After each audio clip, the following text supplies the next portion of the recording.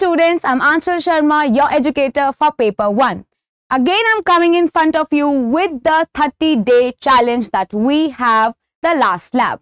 In this video, we will be discussing all the PYQs and the concepts, and with each passing PYQ that I'll show you, I'll explain the concepts in a detailed manner.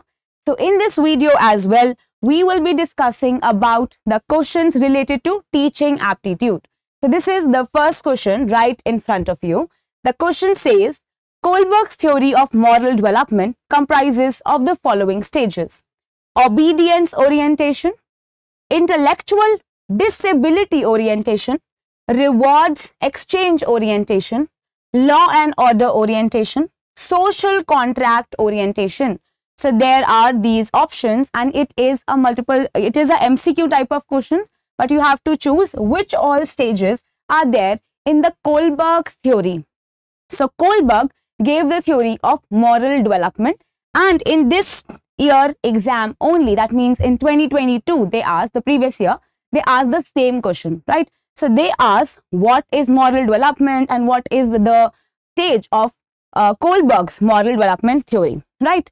So first of all, let me show you the answer. So the answer is C. So C means the answer is here. That means A, C, D and E are the correct options and B is not, because the intellectual disability orientation is not something that Kohlberg talked about. Now some of you will say, what exactly is Kohlberg's theory? Now I will show you the answer as well.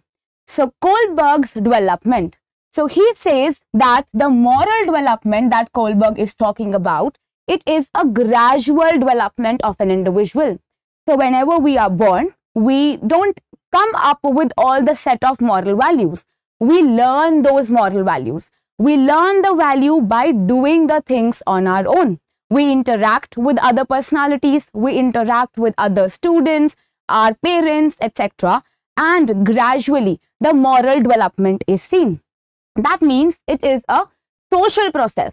All our social attitudes, all our well-being develop in this kind of a manner. So moral development is a gradual development of an individual's concept of what is right and what is wrong. How do you think that this particular thing is right, and how do you feel that this is wrong? How do you change your perception? You change it with gradual time. And according to Kohlberg, you cannot miss the stages. So there are 3 stages, and in each stage you have 2 further sub-stages, and you have to go through all these stages to come up with a moral development. And this happens with the development of your age as well.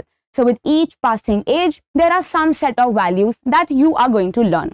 So there is the consciousness that will develop. There are some religious value, social attitudes, and certain behavioral skills and behavioral set of attitudes that you are going to develop. With each passing year, you will develop something new than the previous year, right? So this is the Kohlberg's theory. This theory is a stage theory. One very important thing, everything that Kohlberg will say will be according to the different stages, and you will pass from one stage to the next stage, and you are never going to jump the stages. So in other words, everyone goes through the stages subsequently without even skipping one stage. However, the movement through these stages are not that natural. You don't even understand when you are jumping. That is, people do not automatically move from one stage to another or to the next stage, but they become more and more mature. In the stage development, movement occurs when the person notices that there are some inadequacies in his or her present way of coping with these things. So it is not that with each day you are changing. Like for example, I'm saying that I'm 16 years old, I'll be 17 and I have one set of skill learned. This is not the case. Of course, there are human interactions present. Of course, your cognitive skills, your way of dealing with the other person would change. You would develop. But it is not in your mind where you can distinguish. Now I am moving from one stage to another. It is a gradual process, right? And that process is whenever you feel some dilemma. So there is always a moral dilemma into being. Whenever you feel that there is a moral dilemma, you learn that thing. You learn to do the thing in a different manner. So whenever you'll see some inadequacy in whatever you are doing, and you see some moral dilemmas, you'll do that thing in a different manner. Then with this word dilemma, we'll also study about one more theory, or you can say one more story associated with this word dilemma. So according to the stage theory, people cannot understand moral reasoning more than one stage ahead. So gradually they'll move. For example, in a person of stage 1, they can understand the stage 2 but not beyond that, right? So Kohlberg says that there are 6 stages, 3 broad categories and 2 in each category is there. So there is pre-conventional moral development. There is stage 1 and stage 2 in the first broader stage. Then we have the conventional moral development. Then we have stage 3 and 4 in it. And then we have the post-conventional moral development. And then we have the stage 5 and stage 6. Now let us discuss about level 1. That is the pre-conventional moral stage. And where are you at this stage? From 0 to 9 years, somewhat you are in between these stages. So the first stage in the pre-conventional morality, that is obedience and punishment. Now at this stage, the child will do things because they know that it is obligatory. Otherwise, they will be punished, right? So in fear, they'll do these things. So especially common in young children, but adults are capable of, because as the adults are capable of doing and, taking the decisions on their own and reasoning, this is very common in the young children. At this stage, the children will see the rules as very fixed and very absolute. So these are the 2 words, fixed and absolute. The rules are rigid to them because they know that if they commit a mistake, they will be punished. So they are moving on the lines of obedience. They obey the rules in order to avoid the punishment. They don't want to get any punishment. It determines a sense of what is right and what is wrong to them, and what is punishable and what is not punishable. They obey the superior authority. Here the superior authority is mostly their parents. They obey their parents. They obey their teachers. And this allows the authority to make the rules for them, especially if that authority is in the power. Then it is responsible to making rules, and also this can affect the physical well-being of the child. Then we move towards the second stage. Here they are talking about the nativity egoistical stage.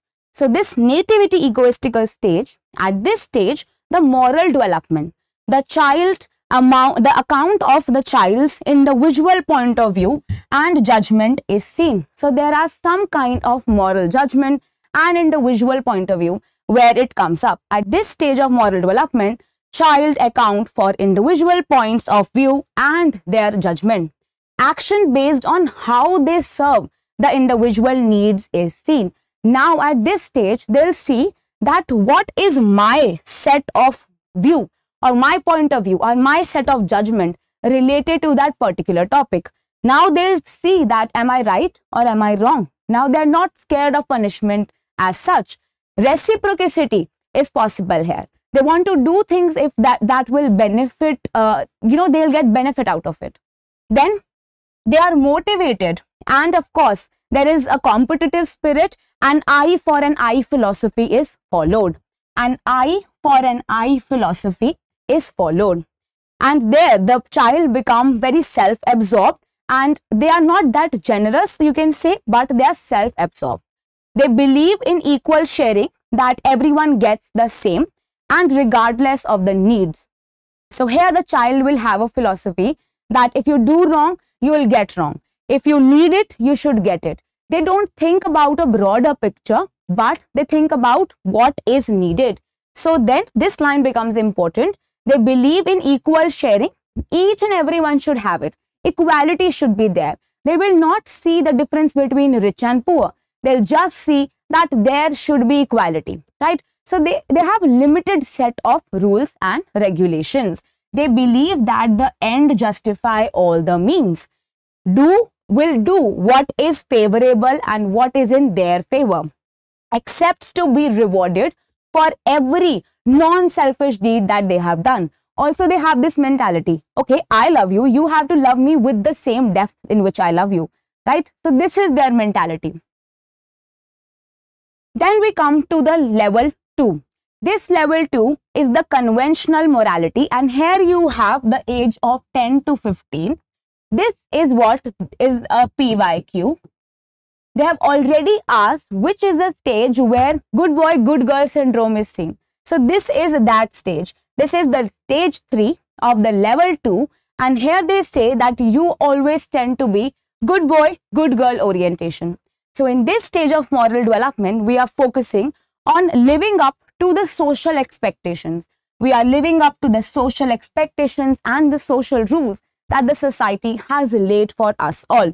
There is an emphasis on the conformity of being extremely nice. So I have to look nice. I have to act nicely, and I want everyone to love me.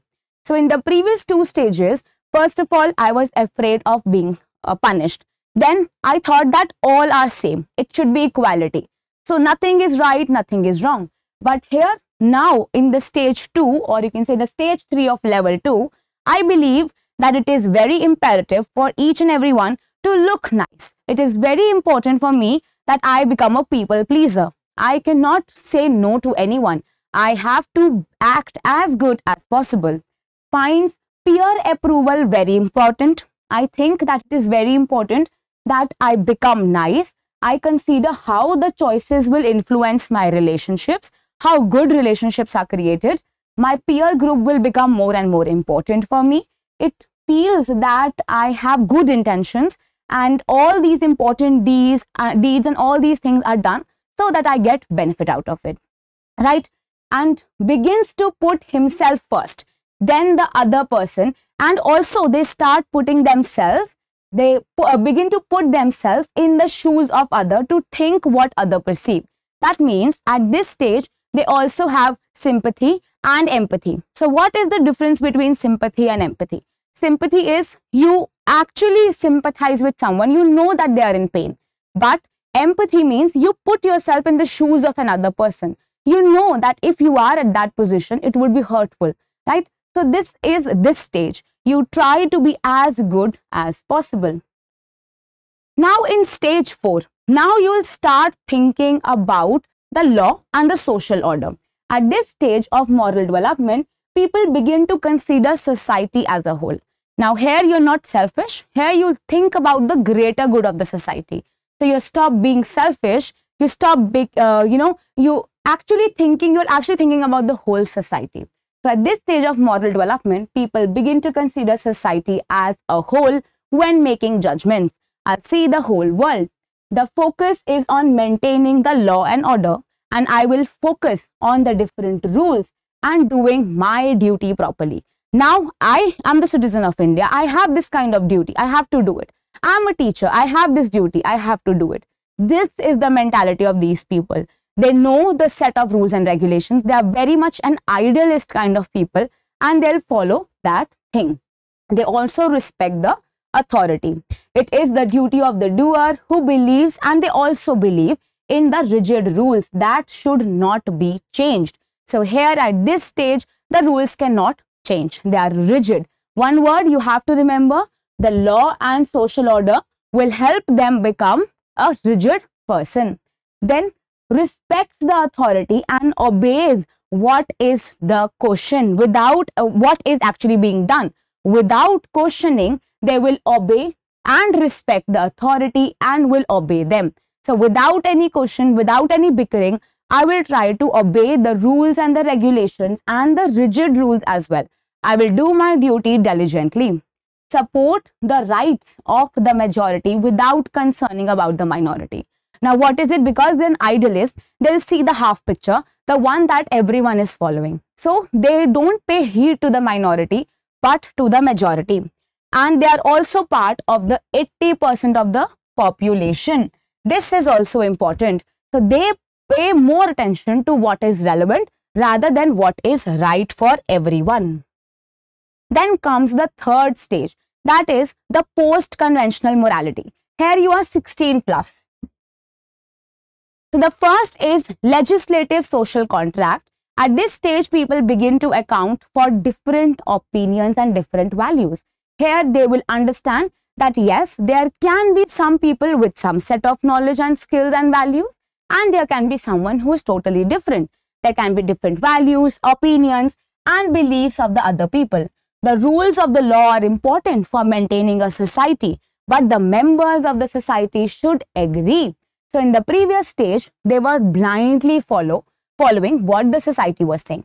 But here, they will think that what is right and what is wrong. In what, according to the society you are working, but the people of the society should also be happy, and the standards should be met. And they are motivated by the belief in the greatest good of all. So they have this utilitarian approach now, that they believe in the greatest good of everyone. All the number of people that are present here should have the goodness in them, should be happy, should be motivated. They believe in the consciousness. They believe that there should be everyone who agrees. There should be the rule of majority of the people. They respect the right of the minority as well. So here they know what is right and wrong. They know how the rights of the individuals are to be met. Now they believe in the change of the law is only possible when you dig deep inside the system. So these are those kind of people who know that each and every one who are the part of the group should be happy. Now comes the sixth stage, that is under the third stage or third level only, that is the universal ethical principles. The Kohlberg's final level of moral reasoning is based upon the universal ethical principle and abstract reasoning. At this point of time, because you have learned everything, it's like memory level you have achieved, you have gained the facts, figures, done everything to please others. Then you started to please yourself. Then you understand that it is important that you actually see that everyone is happy, right? When you have done all these stages, at this stage, people follow these internalized principles of justice. At the end, they'll understand what exactly is justice. Even if they are in conflict with the rules and regulations, they know what is right. They know the meaning of justice. They believe that there is high moral principles, then just presented in the social rules and customs. So they know that yes, dowry is a wrong thing. If everyone is doing, you are not blindly following them. You're trying to change everything. You know the meaning of justice here. You know what is right and wrong.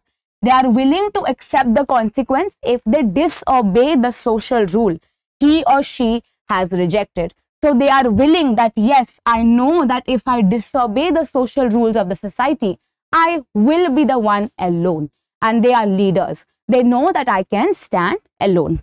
They believe in the dignity of humanity. They are not scared to move alone.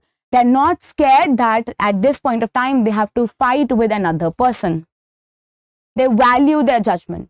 So while we are actually studying Kohlberg, there was this scientist who, there is Heinz Dilemma that come into play. So Kohlberg was reading this story about Heinz Dilemma, from where he started to write about this moral development theory.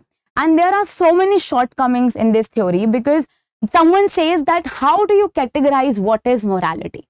There are theorists who have been questioning all these theories of Kohlberg. And then we have the Heinz Dilemma. So you can write down, just leave your pens and listen to the story I'm going to tell you. And this is the story of the Heinz Dilemma. So there was a woman who was near death, and there was a special kind of cancer from which she was suffering. But this woman had a husband, and that husband had this zeal that he has to protect his wife. But the doctor said that the woman can only be protected, can only be saved if she has this particular kind of drug that is needed. But of course, that drug was too expensive. So a woman was near death and she was suffering from special kind of cancer. There was one drug that the doctor thought can only save her. It was in the form of this radium that a druggist who was living in the same town had recently discovered. So this was a drug that was recently discovered, and only that drug could save the life of that woman. The drug was too expensive, and the druggist was actually charging 10 times than what is the cost of the drug. So because the drug was very important, and of course it took a lot of time to make, or maybe he was the only one who made it, he was charging a lot. So what happened? So the husband said that yes, it can be that you have to pay $200 for that medicine, but the husband said that I just don't have money. We are very poor. I can even pay you this money after some time, or in installments you can take it from me, or you can at least give me some concession, or please try to help me. But outright rejection was what he got. So the druggist was not able to help him because he said that this is a very important drug and I cannot help you. And not even half the amount, or not even half, that means not even $100 was the husband capable of collecting, because he knew that he's so poor and he can never collect that money. So what happened?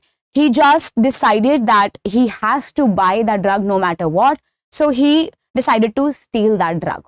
Now, do you think Heinz was correct? Because he had no option. He tried everything. He just wanted to save the life of his love of his life, right? So was he correct or not? So this is what Kohlberg was actually talking about. All the theorists also challenge this somewhere or the other, that what do you think is morality? So it is a very arbitrary concept, and for all of us, the question, or you can say the question of morality, is different for each and every one of us.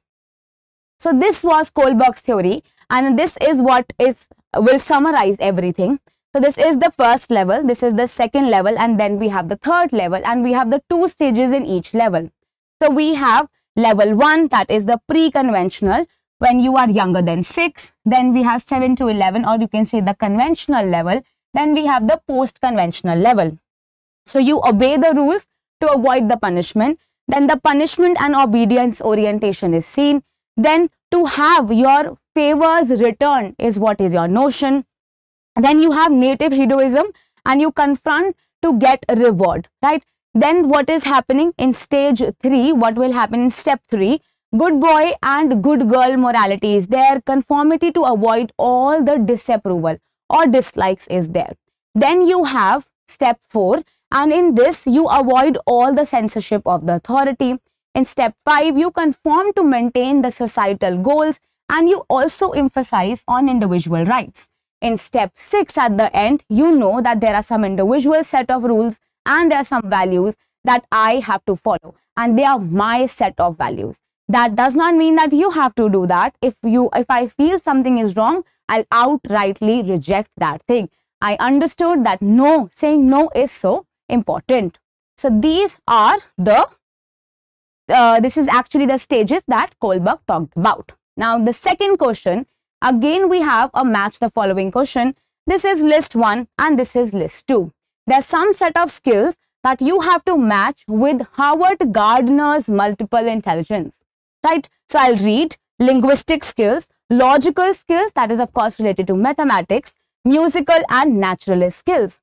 So there is ability to appreciate and to produce rhythm, tone, pitch and timbre. And then we have the ability to handle all the chaining effects and the reasoning. Then we have the ability to recognize the plants and the animals. And then we have sensitivity to differentiate between the different functions of language. Now, I'll show you the answer. The answer is C. That means A will be matched with 4. So, what is it? Of course, what is linguistic? Linguistic is knowing about language more. So, I'll know that I will join A with 4. Now, is there any option where you see A joined with 4? No. That means all the other options would be striked out and you already got your answer.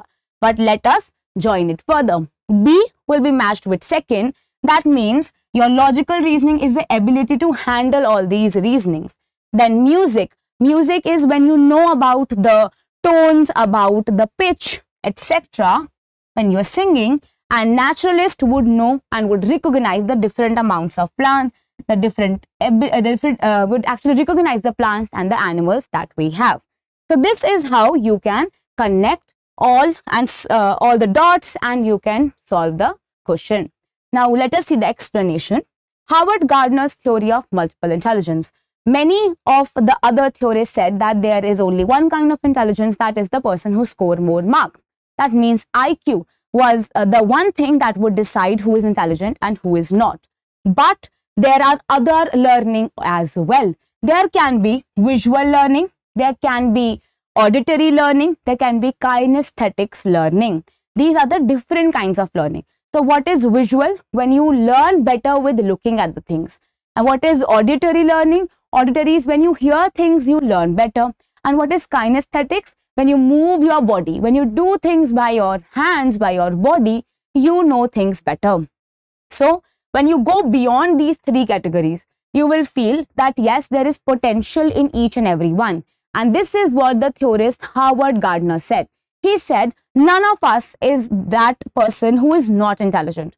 So all of us have one kind or another kind of intelligence, and each and every one is intelligent. So Howard Gardner, and I really like this person because yes, maybe you're not good with one subject, but you're good with another thing. That is what he is saying. He's saying that each and every one of us are intelligent. So today there are about 9 main kinds of intelligence about which he is talking. So he says that there is verbal and linguistic intelligence. When you use the verbal skills, the sensitivity of the sounds and the rhythms, you already know that. Then you have the logical skills that is related to mathematics. You have ability to actually think conceptually. You know about the logical patterns. You know about the discrete logic behind everything. You know about the abstract concept as well.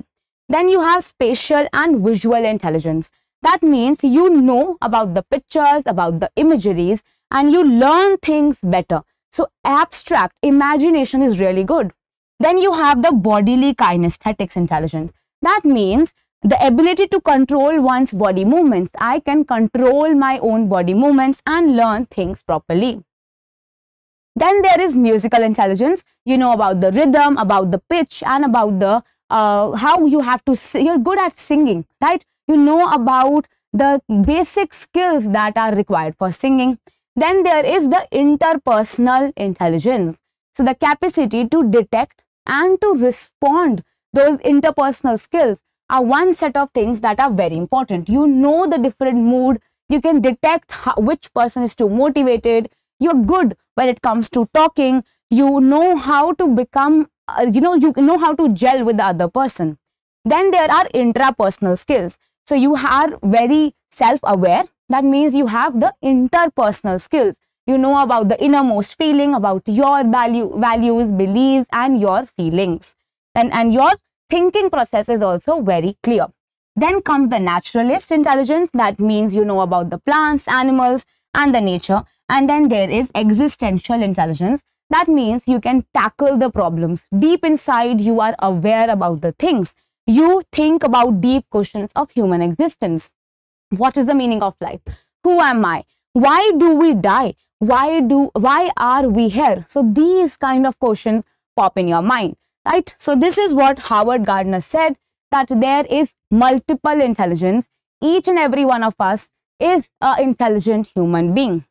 Now this is one question that is asked in a different manner in our paper as well, and in this manner also. So they can directly ask in a match the following thing, that who is the one person who talked about education, or who is this person who said this statement, or it can also be match the following. Now this question, exactly the same question was asked in the case set also. That means sometimes set questions are also repeated in the NET paper. That is why doing all these questions will only benefit you. That is why I got this question. So the education is the manifestation of perfection already in man. So this was a statement, and they directly asked who said this statement.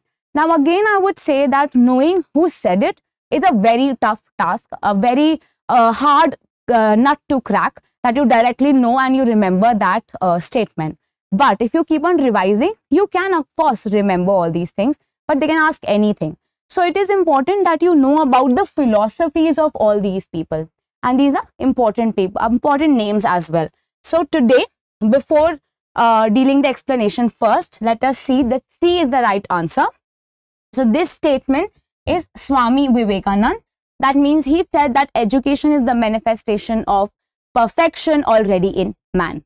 Now, let us see the explanation. And I have different statements that all of them have contributed to somewhere or another. So you, after reading all these things, you will understand that what is this person talking about? What is basically one thing that they believe in? Because there are set of skills, there are set of rules, and there can be a set of thinking pattern that each and every one of them has. Like Rousseau is the only one who said that negative education is something that can happen. And if you see any related statement to that, you know that it is Rousseau. So then it becomes easy to match the question. Now let us see. So first of all, we have M.K. Gandhi. So we have Mohandas Karamchand Gandhi on education. What is his philosophy? Now there are a lot of statements. I will be reading these statements with you. And this is very beneficial because anything can be asked. And past 2 years, you see one question from these things. Also, the students from education, if your subject is adult education, they definitely get these questions, right? So you have to take care about all these things. An education which does not teach us to discriminate between the good and the bad, to assimilate the one and eschew the other, is the misnomer. Education should be revolutionized as the answer to everything, and of course the wants of the poorest villager instead of answering those of the empirical exploiter. So he is just saying that each and everyone should receive education and that you should not discriminate between good and bad. Now he also says that education in the understanding of civil or the citizenship in a short-term affair if we are honest and earnest. So you have to be educated and you'll understand the importance of education more if you are honest and you're earnest. Then the basic education links the child whether in the cities or in the village. So basic education is what he's talking about. Nai Talim is what you see Gandhi talking about. It is not education that is the art of drawing out the manhood. It is not education, the art of drawing out full manhood of the children under training and question mark. That means definitely education is what shapes the personality of a human being. Literacy in itself is no education. First of all, literacy is not only getting educated, or literacy, if you know how to read, write, is not only education. You have to look at the overall personality.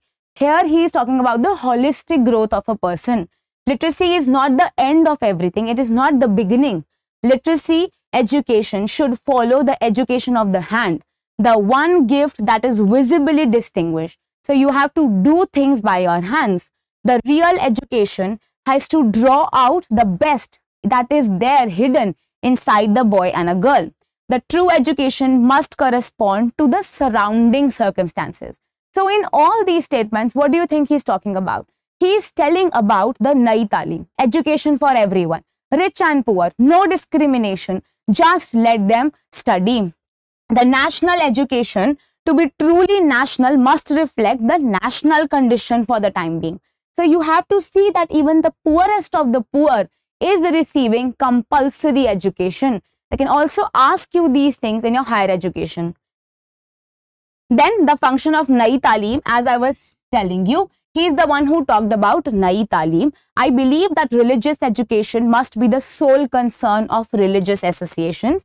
By education, I mean an all-round drawing out of the best thing that is there in the child. That means the all-round development, a body, a mind, and a spirit. So a healthy mind will only reside in a healthy body. This is what he is saying. He is saying that you need education for everyone. By spiritual training, I mean education of the heart. That means educate everyone. And then I consider writing as a finite art. He's also saying something about art. Then we have Tagore on education. So according to him, education means enabling the mind to find out that the ultimate truth which is there, and this will help them, conquer everything. So this is basically the crux of his statement, and you can read this statement. It will help you realize the truth, is what he is saying. The education is one thing that will help you realize the truth. The inner light, the power inside you can only be ignited if you are educated. The aim of education is to bring out perfection of the man by displaying, and by, of course, ushering the light of knowledge in him. It should enable us to lead and compete the life. right? And then there is the main objective of Shanti Niketan that he's saying, and his main objective of Shanti Niketan was to cultivate love for nature and of course wisdom in one's own native language and provide freedom to mind and heart and to will and a natural ambience for everyone. So again he's saying that the education starts with educating of the hearts. Education is there and wisdom should be there. Now what is Rousseau saying? Rousseau argues that the proper education is one that does not include constructions created by humans for the purpose of controlling the other humans. So he is talking about free will. He is talking about the free education. You don't have to bound the person. Basically, Rousseau is the philosopher who talks about the nature as well. So he is saying we are free-spirited. Let the child learn on their own. Let them free. Let them loose in the, and don't control them. In this atmosphere, in this surroundings, they learn on their own. The nature will teach the humans according to their own nature. There are some philosophies like education according to the nature of a child. Look at the nature of the child. Education according to the different stages of the child. Which is the correct stage? Education from nature, man and things, and education is the progress and it is the guidance. He's the only one who talked about the negative education, and he says that Rousseau was the first person who stressed on the negative education. He states that the most dangerous period in human life lies between the death and the when the child is of 12 years of age. Hence, the education from 5 to 12 should be of a negative effort done by the educator. Let them be. Let the child loose and leave them so that they can learn and learn to use their own time properly. Negative education is the preparation against the social conditions in which the child would live. They would understand what they want. It consists not only teaching everything, but then they learn the virtue as well. It would shield the child's heart against the vices. This is what he's saying. Then we have Sri Aurobindo, and he said that various teaching methods like observation, self-discovery, and activity methods, sympathy, learning by doing, discussion method, learning by self-experience are something that can help you. And so this is the overall concept of Sri Aurobindo. But whenever you see the word learning by doing, you should be clear that John Dewey is the one who started to talk about the learning by doing. Then we have Swami Vivekananda, and he said that education is not the amount of information that we put into our brain and run against it, but you have to undigest all of it to live a life properly. So you have to build the proper mankind and the character, and you have to assimilate the ideas. So broadly, you have to remember all these things, read all these things, and read this table as well. So who is the one who's talking about basic education? Nai Talim, basic education, Vardha education, Vardha system of education. It is Mahatma Gandhi. Learning to take place in the nature, it is Rabindranath Tagore, who said that you learn from the nature as well. Then you have integral education, and integral education is said by Sri Aurobindo. So he talks about integral education. Focus on spiritual aspects of Indian philosophy. It is Dr. Sarvapalli Radhakrishnan who said that your Indian philosophy is also very important. We have J. Krishnamurti who said that education to transform human mind. And the last but not the least is John Dewey who said that there is experimental learning, the hands-on doing. When you experiment things, when you do things with your hands, you learn things better. So these were the few questions that I had for you. No one can remember all these statements. The motive of this video and showing you these names were that you should know the philosophy behind them. All of them are mostly saying something same. I also know that. But you should know the crux. With that, you can do a heuristic learning. You can actually solve the questions by just using the presence of mind. So I hope it was informative and learn the Kohlberg stages of moral development, and that is being asked, and I'm sure there's going to ask this question again and again. Thank you so much for being a patient listener. If you have any problems, write it in the comment section. Thank you so much.